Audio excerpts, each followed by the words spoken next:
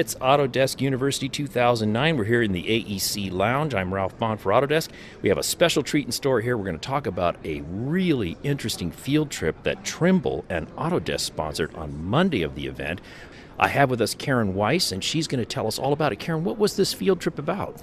Well, because we're focusing a lot on heavy construction and the model creation and Civil 3D and the whole, 3D modeling aspect Right. of everything, we've done some work with Trimble to create this importer for Trimble Business Center, a heavy construction edition. So the idea was really to show what happens with your model when you take it to construction and how far the technology has come. I mean, back when I started doing roadway design, we would create cross sections every 100 feet, and then that would get staked in the field.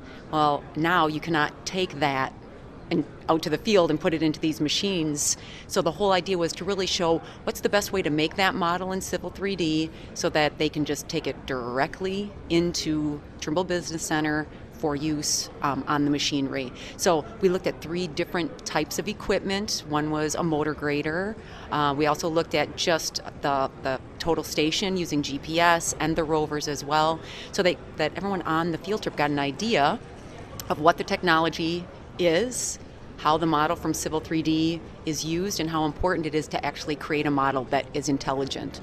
So you literally went out with a group of folks to a facility where you were on the computers first, sort of set the stage, and then literally went out into the field where the GPS-guided equipment did its thing. So tell us a little bit more about that process. So what initially happened was they went out to collect the existing ground data, which they gave to me. Then I used that to create a model in Civil 3D. So we did this ahead of time, so then I could give them the model. So in the classroom, we actually talked about the model creation. I showed them exactly how I created the model, so very quick and easy.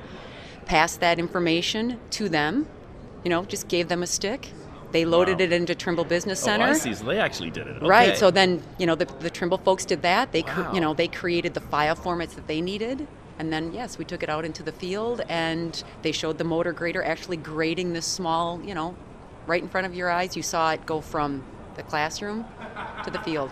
Now, the initial input data was from laser scanning the site, is that correct? I'm not 100% sure how they got their data. It might have been from laser scanning, but it's a small site, so it was very easy to get the data in. Right. Yeah. But in general terms, this work we've been doing with Trimble and so forth, it does have implications for a scenario where you might be laser scanning an environment, taking this rich point cloud data.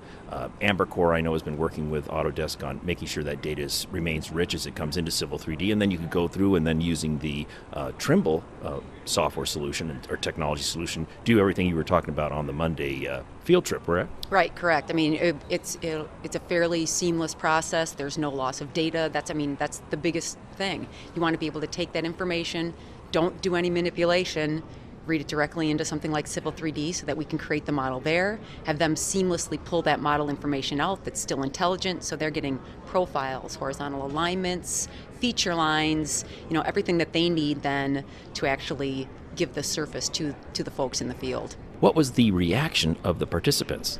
I think everyone was pretty excited. I mean, to actually see the blades moving, it's just something that you don't experience every day. You hear about it, but until you see it, you really don't understand how powerful it is, how much money it saves. The whole idea of not having to send people out there to pound stakes to do the grading, how you can take an operator who's great, and he's even greater with this technology. Right. Well, it's changing the whole world of civil engineering and land prep. It's just remarkable. Well, thank you so much for your time. Yeah, thank you, Ralph.